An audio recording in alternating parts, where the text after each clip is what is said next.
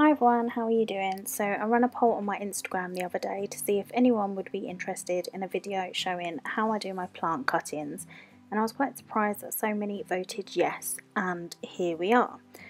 So I'm usually pretty useless with plants and by no means know all the correct terminologies or even if I'm doing it right, but this is the method I use and so far I've had successful results each time. To give you an idea of what to expect, this plant here was as tall as the one I'm going to be working from today. However, it was very leggy and lacked in leaves around the bottom, so I decided to try cutting it to see if I could propagate the stem cuttings. These two at the back here were cuttings from that plant, and you can see how well not just these ones are doing, but the original plant where these cuttings came from too.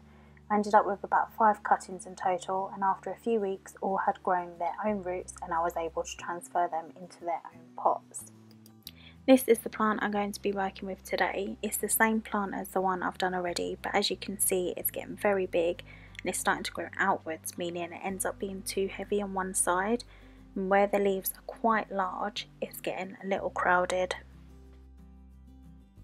The soil I use depends on what I can get at the time. This one was ordered off Amazon a few weeks back when the shops were closed, and it's a houseplant potting mix. Since the cuttings are only going to be in their temporary accommodation for a short period of time, I'm using an empty butter tub that has been washed up to remove anything that was left in the tub, and my last lot were in an ice cream tub, so you really don't need any fancy equipment to give this a try. Once you're all set with your tub filled with soil, get your plant and try and work out where you want to cut it. As this stem was growing outwards, I decided to cut it from the bottom. Make sure you're not accidentally cutting through any of the leaves, and it's probably best if you have a pair of secateurs to hand or at least sharp scissors so you don't damage the plant when you're cutting it.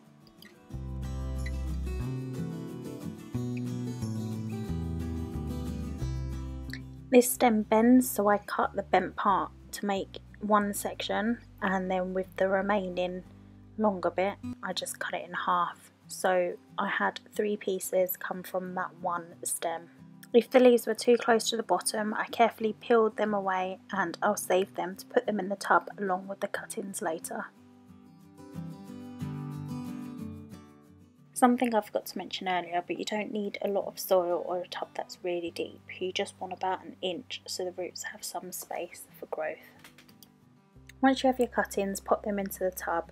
They don't need to go deep into the soil, otherwise the roots won't have space to grow. Just sit them on top, and if you need to, use the edge of the pot to help keep them upright. The leaves work the same way. The leaves will end up looking really shriveled after a couple of weeks, but don't worry, this is how mine have looked in the past, and they've still grown roots. Bear with them, they'll hopefully start to sprout. You might find that not all of the leaves do, and that's fine. I try about 10 leaves and sometimes only half of them actually do anything. It's a bit hit and miss, but it's worth giving it a go.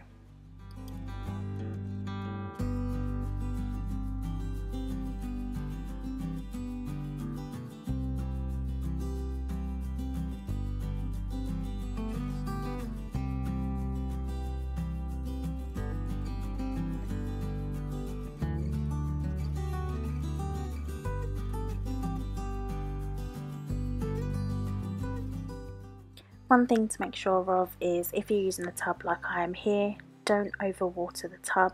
I just add a small amount of water every couple of days when I notice the soil getting a little dry. You could pierce holes in the bottom for drainage if you're afraid of overwatering and the roots rotting.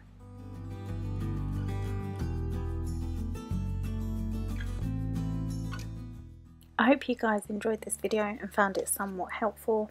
If you have any questions, feel free to either leave a comment below or reach out to me on Instagram. If you did like this video, please give it a thumbs up and don't forget to subscribe if you'd like to see more in the future. For now though, stay safe and I'll catch you later. Bye.